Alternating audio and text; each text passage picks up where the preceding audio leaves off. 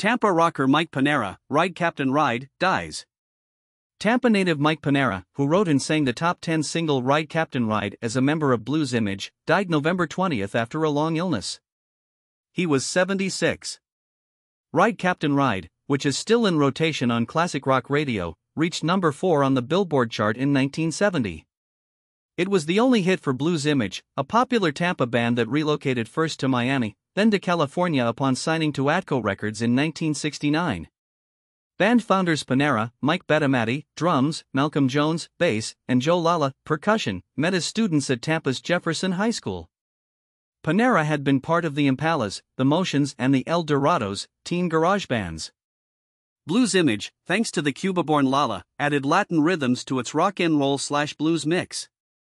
The band opened Tampa's first psychedelic nightclub, Dino's.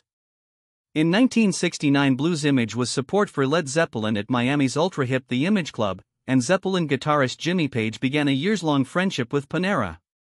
Page pronounced Blues Image, which by then included keyboard player Skip Conte, the most dynamic sound in the country. After the collapse of Blues Image, Pinera joined Iron Butterfly. He appears on Metamorphosis, the group's final charting album, and formed the band Ramatam with Mitch Mitchell, drummer for the Jimi Hendrix Experience.